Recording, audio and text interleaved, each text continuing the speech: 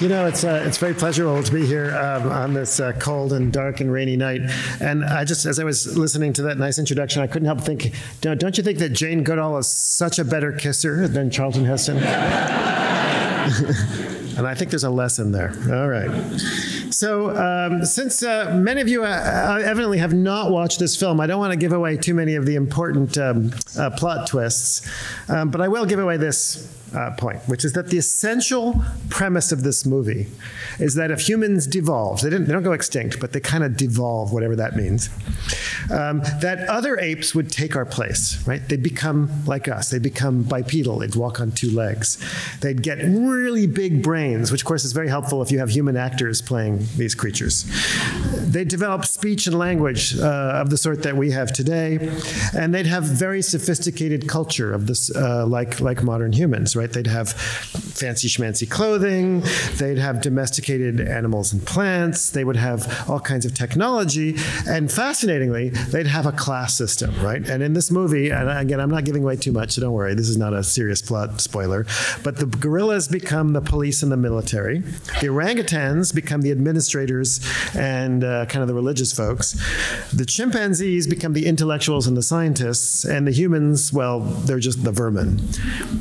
That may feel like what the world is like today, but that's the way this movie thinks about this world. And of course, there's some problems with this logic. But there's one thing that they did get right, which is that apes and humans really are actually very similar because humans actually belong to the ape family. So to get you into the mood and kind of give you a little bit of perspective, I'd like to talk about three questions. The first is, how are we actually related to humans and other apes? How are humans, and other apes related? Secondly, if we lost our humanity, would other apes evolve to fill our niche? Would they become like us? That's, again, the central premise. And finally, under what kind of circumstances? So first, let's talk about, are we related, or in what way? Now, when this movie was made in 1968, this is how people thought the evolutionary tree of creatures. Well, it was 1968, so it would have been obvious to put Trump there, but I put Nixon. Okay, so everybody thought that gorillas and chimpanzees were most closely related because they're very similar to each other. I'll talk about that in a second. And they had a last common ancestor a pretty long time ago, like 8 million years ago. And then what we call the great apes were, again, all formed a group. They're all more closely related. And our last common ancestor with all the other apes was 25 million years ago. And then we have these other things like gibbons, which are the lesser apes, and monkeys. Okay? That's what everybody thought in 1968 when I was 4 years old. And what we now know clearly, definitively, because of science, yes, science still exists.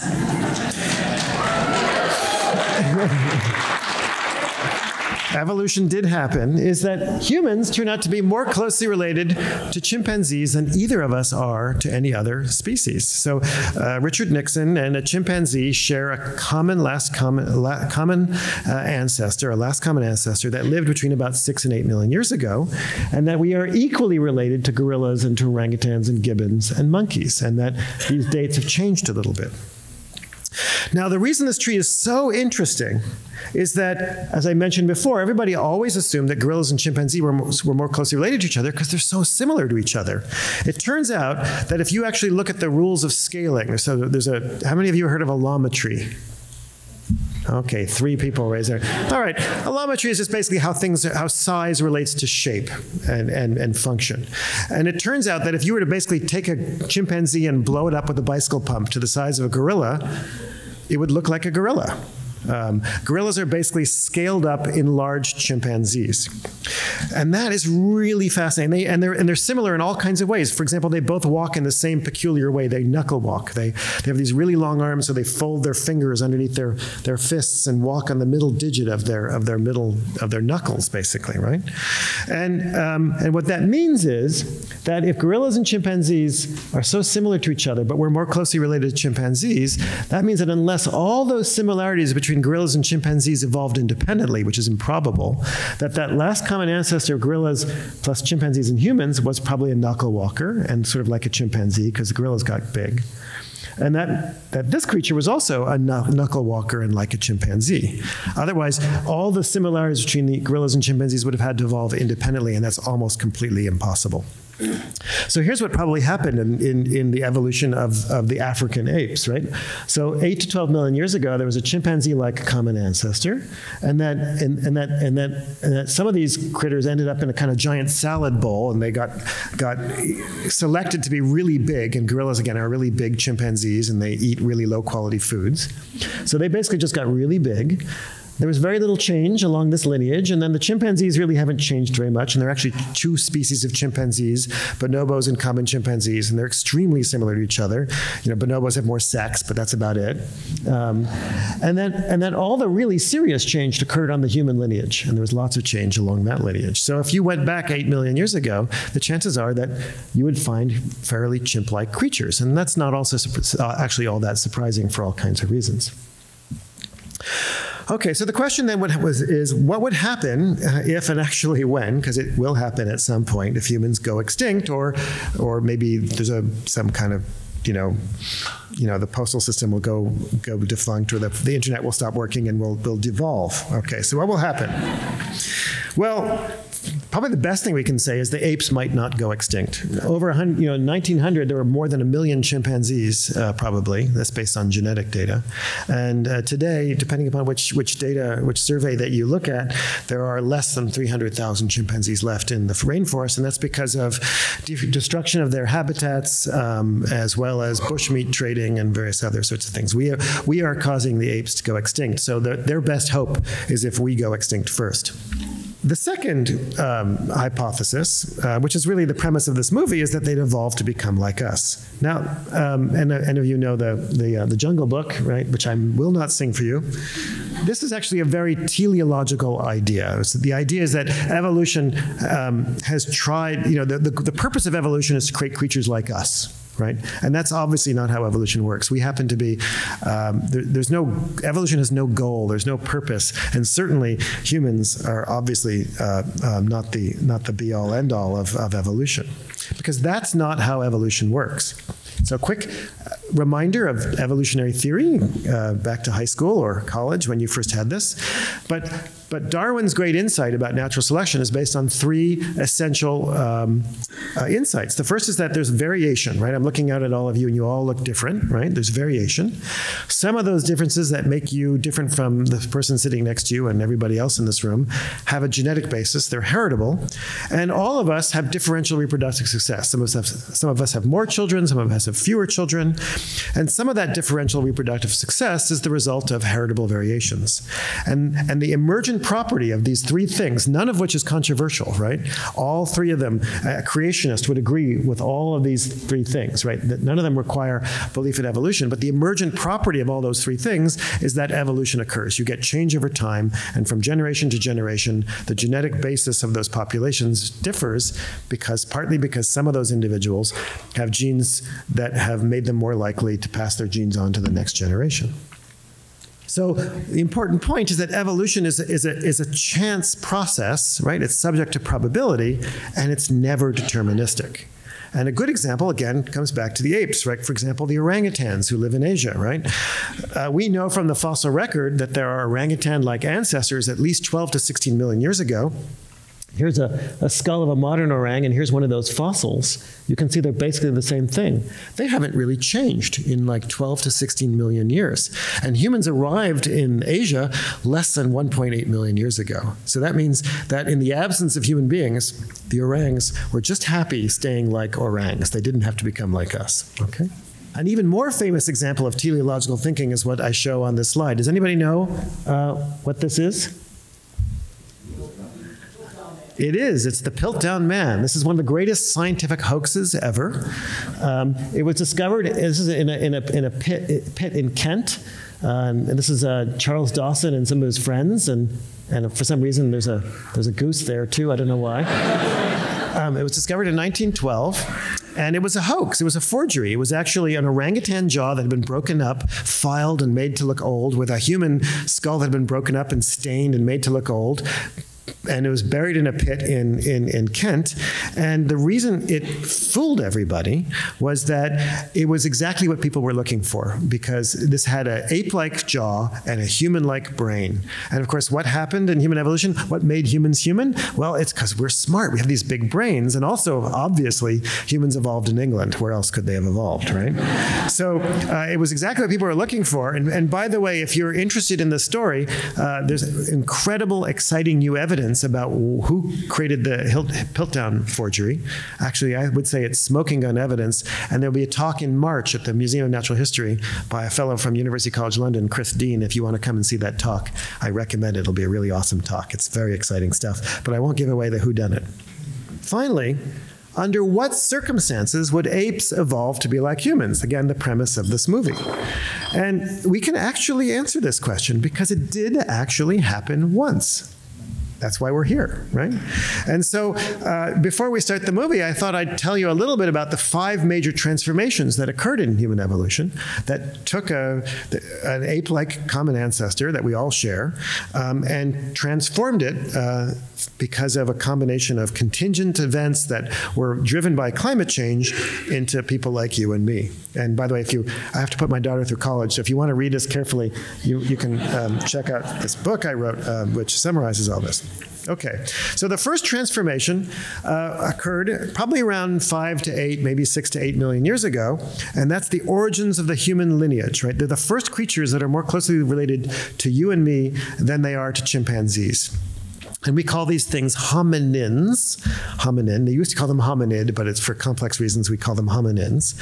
And we actually have some fossils of these things. This is a fossil I actually got a chance to work on. It's called Tumai. It's from Chad. It's probably 6 to 7 million years old. And we know, and it has a very chimpanzee-like head, except that its canines are smaller, and it has a neck that points downwards. So we know that when it was walking around, when looking where it was going, its neck pointed downwards rather than backwards like a chimpanzee. And that's smoking gun evidence that this was a biped. And we have other material as well, that we have a reasonably complete fossil of a critter named Ardipithecus, and it has a foot that was clearly that of a biped. It's got a pelvis that was clearly of a biped.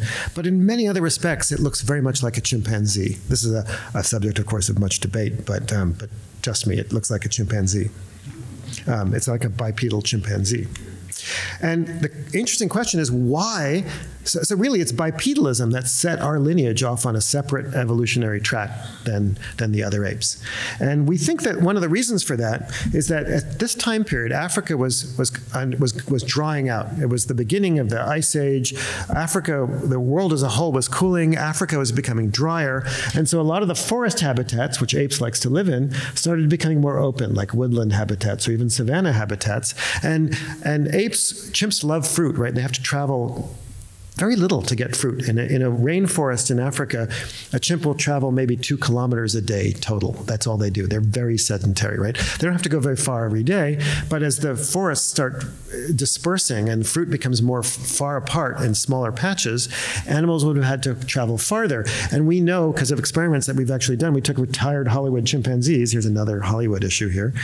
We actually convinced them to wear oxygen masks and measured their cost of walking. And it turns out that a chimpanzee spends 4 times as much energy to schlep a kilo of its body a meter than a human being does. So by becoming bipedal, so it turns out chimpanzees are very expensive locomotors. They spend a lot of energy traveling. And by becoming bipedal, we saved about 4 times the energy that we would have otherwise spent if we had been like chimpanzees traveling long distances. And that was probably the original reason why we became bipeds. Pretty cool. So after that, it was obviously not such a bad thing, although it made us slow and awkward, but that led to a second transformation, which occurred starting around 4 million years ago and led to a radiation of species. So there's many of these. There's, I like to torture the students in my class. There are maybe 10 to 12 of these things. There's Australopithecus garhi and Australopithecus robustus and Australopithecus afarensis and sediba and anamensis and Barrel gazelle. You want to know the names of all the Australopiths. The important point is that there's a group of them. There's a radiation, just like there are many macaques macaques and many gibbons, and there's all kinds of species come in radiations. Australopiths were no exception. And they're different from these earlier critters because they started getting really big teeth and really big faces, and they're basically adapted for chewing really crappy food. And then they also became slightly better at walking. So their knees became very modern. Their feet lost a lot of the abilities to climb in trees. They evolved very long lumbar columns with a curve in it. And basically, the Australopiths are important because they weaned us off a diet of eating mostly fruit. How many of you ate fruit all day long? See, no chimpanzees in the room. And they also made us better at walking long distances and living in more open habitats. The third transformation started around 3 million years ago, maybe a little bit less than that. And that's maybe the most exciting transformation in human evolution from my perspective, and that's the origins of the human genus. And lots of things changed. I mean, if you had met an Australopith, you might think, well, maybe that belongs in a zoo, but you would not think about that about any member of the genus Homo, because they look very much like us, especially from the neck down. They have essentially human-like bodies with long legs and modern feet and very modern pelvises, etc. And they also have brains that started getting bigger, and they lost their snouts, and they have noses like us, and they're just incredibly like us in all kinds of ways. They're not exactly like us. And what's important about the genus Homo is that they invented the hunting and gathering way of life. And this is a way of extracting a wide range of plant foods. They don't just pick them off trees. They actually dig for their food and collect and extract and use technology to get their food. They also became carnivores. They started hunting and sometimes scavenging animals. The average hunter-gatherer today walks 9 to 15 kilometers a day, every day. So if you walk 9 kilometers a day, you walk from LA to Washington, D.C. every year. That's what's normal for a hunter-gatherer. They also were carrying things, digging, climbing, throwing. They also are highly dependent on stone tools and food processing. We published some research on that last year. And finally, that way of life, and we have evidence in the archaeological record that it involved intense cooperation. So really the modern way of living first appears with the genus Homo and the evolution of hunting and gathering. And once hunting and gathering got started, it set in motion a kind of positive feedback loop, because hunter and gatherers are able sometimes to do really well, to get lots of energy, and that enabled them to leave Africa and to go through another radiation, which is a group of critters called the archaic humans. Neanderthals are one of them. Homo heidelbergensis is another. The Denisovans, some of you have heard of them. There's a whole group of these critters, and these are like Homo erectus, or like us from the neck down, but they also started getting really big brains. And what the archaic humans are really about are better hunter-gatherers who are better able to get more energy, right? And they're doing that by not just by hunting and gathering well, but they have now more sophisticated tools than we find earlier on. They invented cooking, which first appears, it's a little bit of a debate, but sometime between, well, the oldest evidence for cooking is about 500,000 years old. Could be 1 million if you stretch it a little bit. They changed their life history. So chimpanzees, for example, and Homo erectus have grew up sort of fast, but these critters grew up much more slowly.